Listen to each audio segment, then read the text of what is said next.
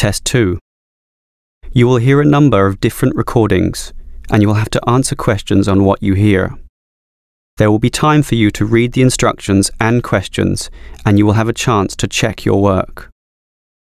All the recordings will be played once only.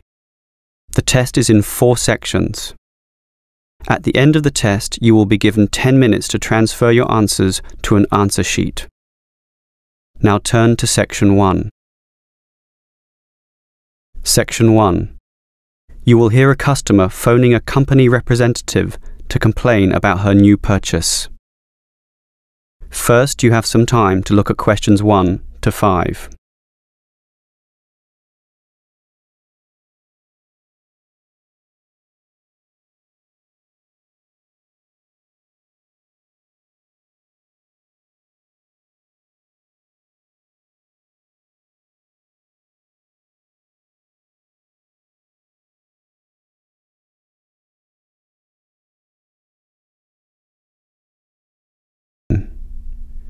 You should answer the questions as you listen, because you will not hear the recording a second time. Listen carefully and answer questions 1 to 5. Hello, is this the Dynamo motorcycle company? Yes, it is. How can I help you? Well, I have an instruction manual here for your new electric motorcycle, but I'm not satisfied with the purchase at all. Well, I'm sorry to hear that. But don't worry, I'm sure we can sort this out. Before we do anything, can you tell me the model number? At the top of the instruction manual here it gives the model number RTY34. TY34. Okay. Now, what's the nature of your complaint? It's many things, actually. The biggest problem is that you say in your manual that the battery will take the motorcycle 30 kilometres. That's right. Well, it's lucky to take me 8. The battery is usually flat by then, often leaving me stuck at the side of the road. Are you sure you're charging it correctly? I'm fairly sure. I follow all the instructions and plug it in for a long time. And are you sure you charge it for the required 3 hours? I charge it until the charging light goes off, and that's 2 hours, so that should be enough. And there's a serious design fault with this motorcycle. When you're riding it, there's no meter to show you how much power is left, so you actually don't know when the machine is going to stop working. There's a voltage gauge. Yes, but that tells you nothing. The needle fluctuates about from 55 to 45, so whatever it says is meaningless. According to the manual, you're meant to charge the battery if the needle falls under 50 volts. But even when you charge it, it can go below 45. As I said, the needle just waves all over the place. The result is that I'm always worried that the bike will leave me stranded in the middle of nowhere. Well, I'm sorry about that. Sure, but what are you going to do about it? Unfortunately, we don't have a refund policy. But if you take the bike to one of our shops, our mechanics will look at it. Perhaps there's a problem that we can fix. The gauge, for example. The other problem is the battery. I actually weighed it, and it's almost 6 kilograms. Yet you say in your manual that it weighs only 3. I can barely pick the thing up, so it's not 3 kilograms at all. Maybe you purchased the wrong model by mistake. I doubt that very much. Basically, I think I've been defrauded, and I'd like to know what you're going to do about it. All right, I'll put you through to our complaints department. Before you hear the rest of the conversation, you have some time to look at questions 6 to 10.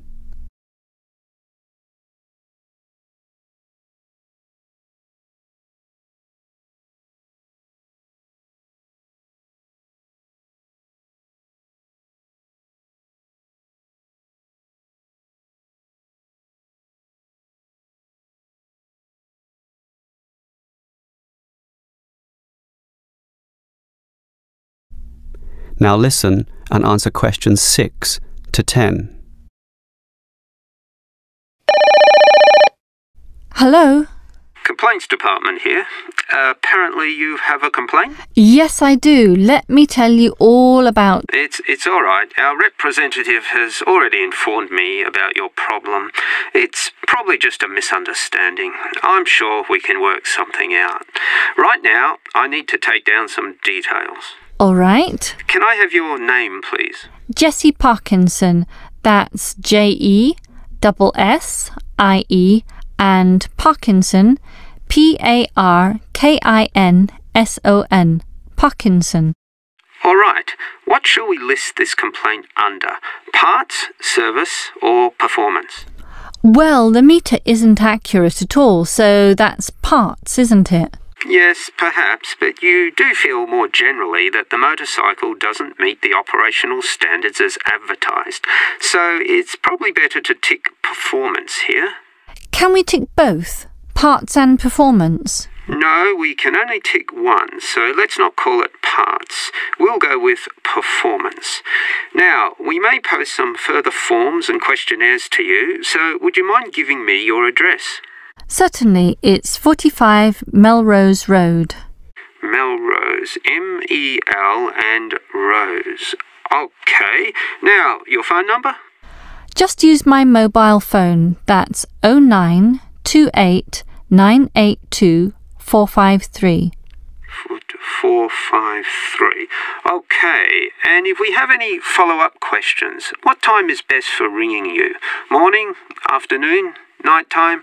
Well, I work as a secretary from 9 to 5, but I do get a lunch break which gives me some free time.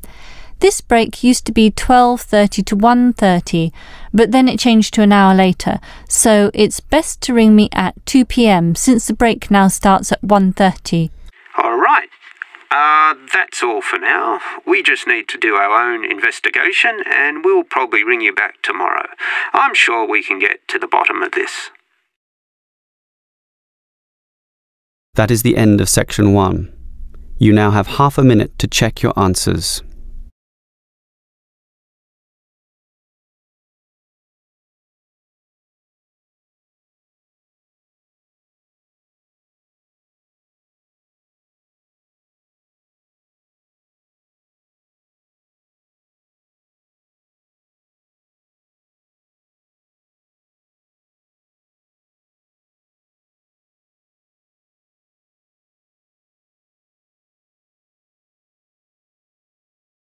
Now turn to section 2.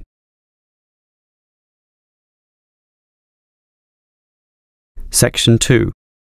You will hear a student union officer explaining about the union's functions and services to a group of new university students.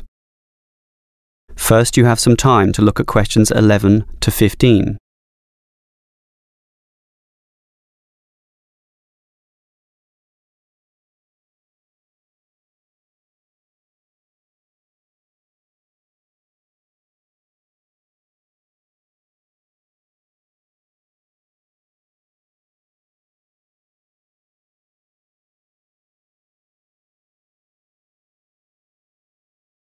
Now listen carefully and answer questions 11 to 15. Hello everyone. Now, here you all are, new university students. And the first question you probably have is, what is a student union? Another question is, do I have to join? Well, regarding this second question, let me say that membership used to be compulsory in the past, but that did cause some controversy, particularly from students who wanted to remain free and unaffiliated, and this university responded. So, joining up is no longer compulsory. It's totally up to you, although I'll admit there is a fairly strong obligation to join, since all students benefit from the large variety of services that we offer. We do understand, however, that many might be unwilling to join because of a supposed political slant to the union. Traditionally, student unions have been seen as being dominated by the left, and I suppose that's still true to a large extent. Here, however, at this university, our union discourages such one-sided viewpoints, and students across the whole political spectrum are welcome. Thus, if you feel that you are a conservative type, in other words, leaning to the right, you are particularly urged to join to provide a more balanced representation. Now, let me move back to the first question. What are we? We are a formal organisation, but totally independent of the educational body. We make our own rules, rent our own premises, and organise ourselves as we wish, and our mission is basically to help you. For example, do you remember how you all arrived in late February to have an orientation week? That gave you an invaluable induction into life here, right? Well, the student union organised all the festivities at the end of that. The barbecues, partying and drinking, and even the musical entertainment as well. We'll do that again on occasions, and as always, those events take place on the football ground. Now, do you have any questions before I move on? Before you hear the rest of the talk, you have some time to look at questions 16 to 20.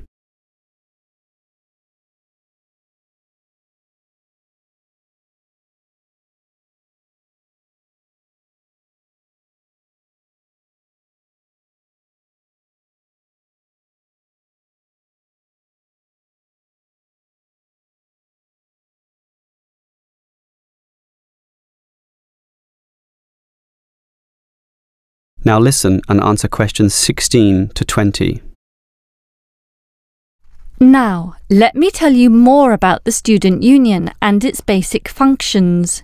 In general, there are three: social, organisational, and representational. Let's look at the first one. Basically, the union provides many social outlets for you to relax and have a better life at university. If you go to our union office, you'll find a list of the many clubs and societies we have, where you can make many friends with people who share a common interest. So, after class, sit with them in the cafeteria and discuss whatever takes your fancy. We also maintain sporting facilities and even our own gym, allowing you to relieve some of that pressure and worry after a particularly hard session in the classroom. And we have some small shops and other places where you can buy clothes and sporting gear, in other words, some retail outlets. And if you flash your student union card, you'll get up to 20% discount at the bookshop. But unfortunately, there are no discounts at the union cafeteria. Sorry, no cheap cappuccinos. Finally, there's a student union newspaper, and you're welcome to contribute or put in advertisements if you're buying and selling goods or textbooks. You can also place notices of a more personal nature on the notice board of the union office itself. All right, let's move on to our more serious functions, which are helping you get through life here, as well as representing you in times of trouble. Regarding the second issue, if you have a problem or a grievance, or if you feel under pressure or depressed for reasons both inside and outside the university, for example, perhaps a dispute with your landlord or the people in your local gym, then come to us. We have a range of counsellors and helpers, and even some lawyers, who you can meet in the conference room. So just sip a cup of tea or coffee with them and tell them your troubles, and they'll be all ears. Basically, there's every reason to join the student union, since whatever you need, whether it be social or representational, we will help you. That is the end of section 2. You now have half a minute to check your answers.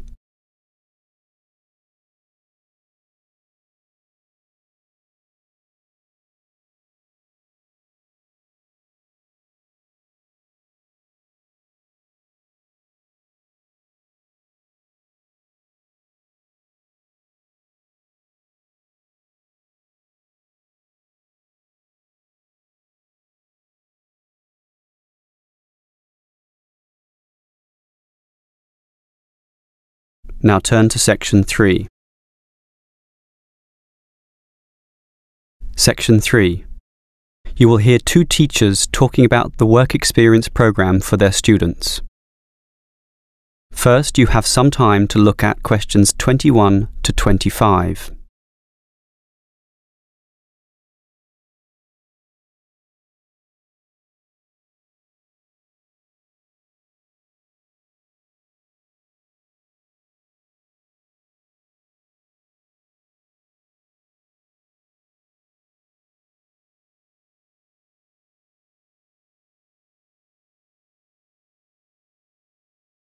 Now listen carefully and answer questions 21 to 25.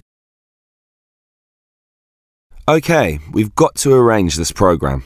Work experience. I believe quite strongly in this myself. Studies are often just too theoretical and the best learning can be on-site. Sure, in principle, but you've got to find the right companies. For business students, it's so easy with all the commercial enterprises around here, but for our lot of engineering students, it's not so easy at all. Last year's education students were easy too. We just put them all into schools. Well, there are a few companies that will accept our students. Building sites are the main avenue to explore, but the trouble is that not many of these places want inexperienced learners around. Why not? Last year when I did this, I think these companies were worried about accidents. Now it's more a time issue. They just don't want to train people. But these people work for free. But training takes time, and in the economic recession, few companies want their personnel diverted for such purposes. But I did find some companies, enough for us at least, but they all insist on one thing. Minimum work time of 1 month, right? No, that the students are appropriately insured. Remember, these are building sites and there are quite a few hazards there, and we're putting untrained students, not trained students, right amongst them. So these companies want financial coverage in case of accidents. Gee, is that going to be expensive? Yes, I'm afraid so, since we live in quite a litigious society. Consequently, insurance rates are sky high, almost unaffordable. I see. Can our budget meet this? Last year we couldn't pay for the programme. This year we can, since we have fewer students to deal with, but we'll nevertheless have to cut corners in certain areas. I never like it when that happens. Neither do I. In which areas do we need to economise? Well, the payment to students is not going to change. After all, they won't do this work unless they can get some money. We'll also continue to subsidise their travel as we did last year. Last year we gave them a completion bonus too. It was a big success. Made them go through the whole month. But not this year. We'll impress upon the students that possible failure could result if they don't finish the whole term. OK, I trust that will work. Before you hear the rest of the conversation, you have some time to look at questions 26 to 30.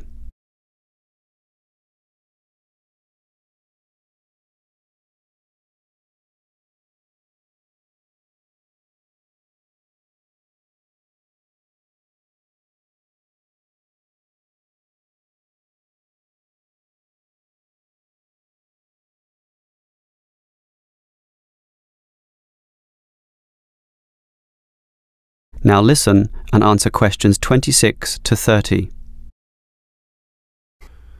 The most important issue for me about this work experience programme is which companies are getting involved, and that was your job. What companies did you find? Right, 4 companies are prepared to help out. Hepplewhite Distilleries, AJ & Sons Engineering, Johnson Demolition, and Sansoni Security. How many students can they take? Hepplewhite can take 5, no 6. 6? Sorry, 5. It's limited at the moment by the winter, since beer drinking is lower around this time. As for AJ & Sons, that would be 7. Last year it was 17. Not this year, I'm afraid. The other 2 places are 6 and 6, which makes up everyone, 24 of them. Right.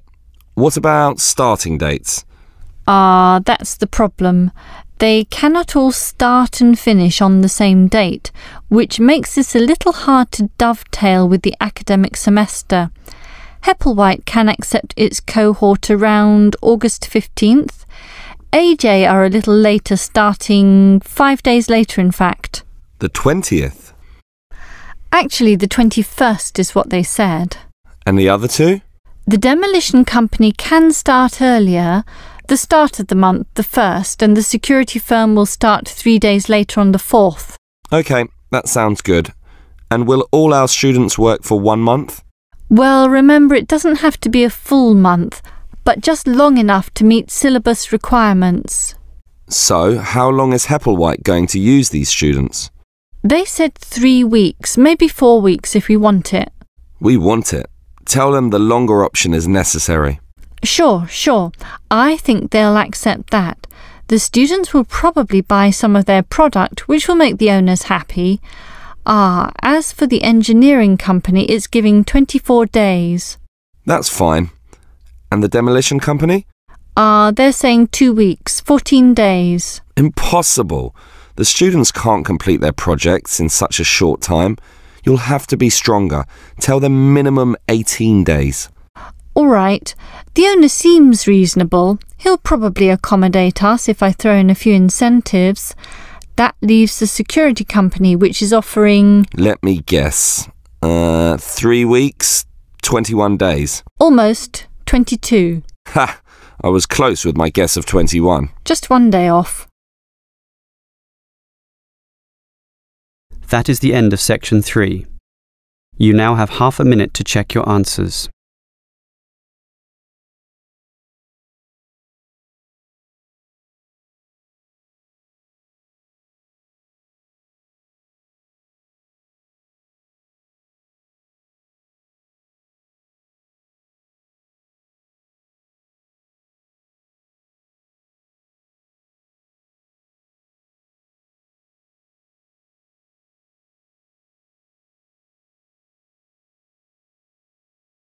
Now turn to section 4. Section 4. You will hear a lecturer talking about the process of fossilization. First, you have some time to look at questions 31 to 33.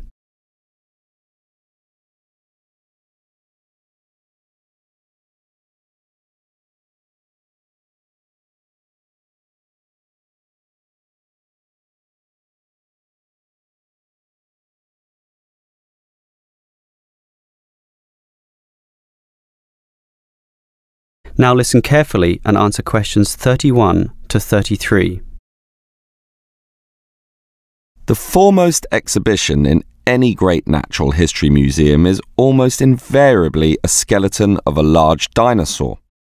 Often the famous Tyrannosaurus rex, or T-Rex as it's usually known. Thus, one would think that these skeletons are plentiful, one for each museum, and more to spare in the basement. Well, here's an interesting fact. Almost every one of those T-Rex skeletons are just copies of the original fossils, and we only have 20 sets of these in the whole world. And the most complete is still missing 1/5 of its bones, and the rest are missing a lot more. And given that these dinosaurs once numbered in the thousands and existed on this earth for perhaps 3 million years, you can realize an obvious fact. Fossilization is actually an extremely rare occurrence.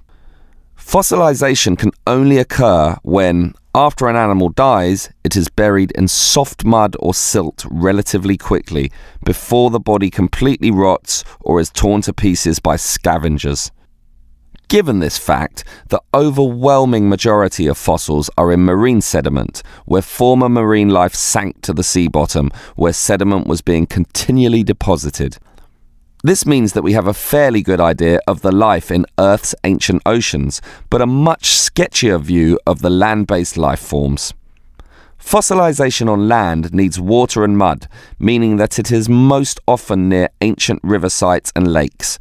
But it is still so rare that there are, in fact, large stretches of geological time about which we don't quite know what was happening at all.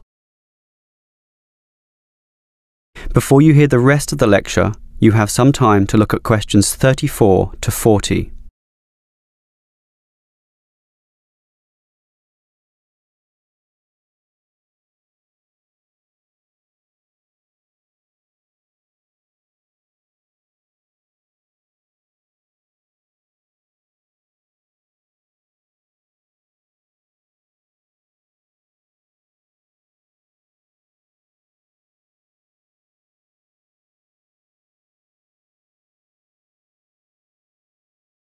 Now listen and answer questions 34 to 40. So, given that fossilization is so rare, the natural question is, what can increase its odds? Well, fossilization mostly occurs with organisms which meet three basic criteria. 1, they must have hard body parts, for example, shells, plates, bones and teeth.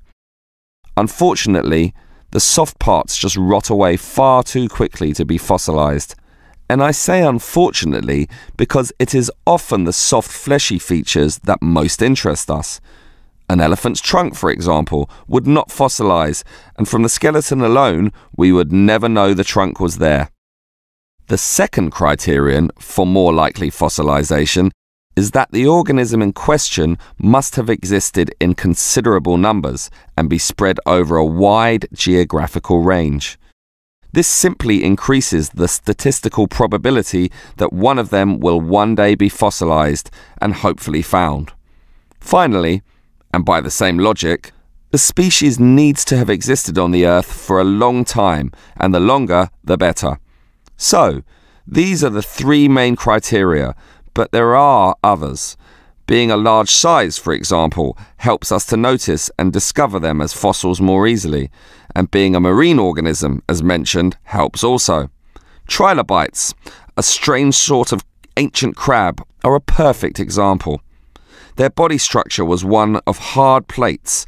They existed over virtually the whole world of their time and over a huge span of geological history, over 250 million years in fact, one of the longest ranges of any creature ever. Added to this, some species could grow to relatively large sizes, and they lived in the sea. Perfect. These creatures meet all the criteria, and as a result, museums all over the world are spilling over with trilobite fossils of all shapes and sizes. As far as fossils go, they are common. So, let's think about T-Rex once again. It too basically meets all the criteria that we mentioned. It has hard parts, being the bones, had some dispersion, and had been around for a long time, although it cannot compare to trilobites in this respect. However, it does have one important advantage over trilobites. It is large, very large, which means we can discover it far more easily than many other fossils. And here's another advantage. Dinosaur hunters are a dedicated and fanatical breed, continually at work in all the likely sites of the world. Basically, us human beings are fascinated by these creatures. So much that we are always searching for them, probably more than any other types of fossil, meaning that more T-Rexes will inevitably spring up in the future, and one is certainly glad for this. That is the end of section 4. You now have half a minute to check your answers.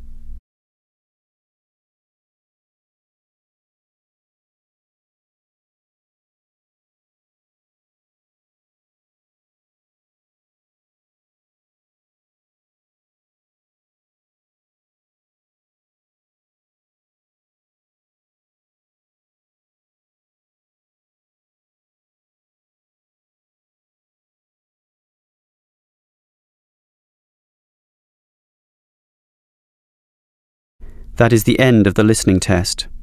In the Ielts test, you would now have 10 minutes to transfer your answers to the answer sheet.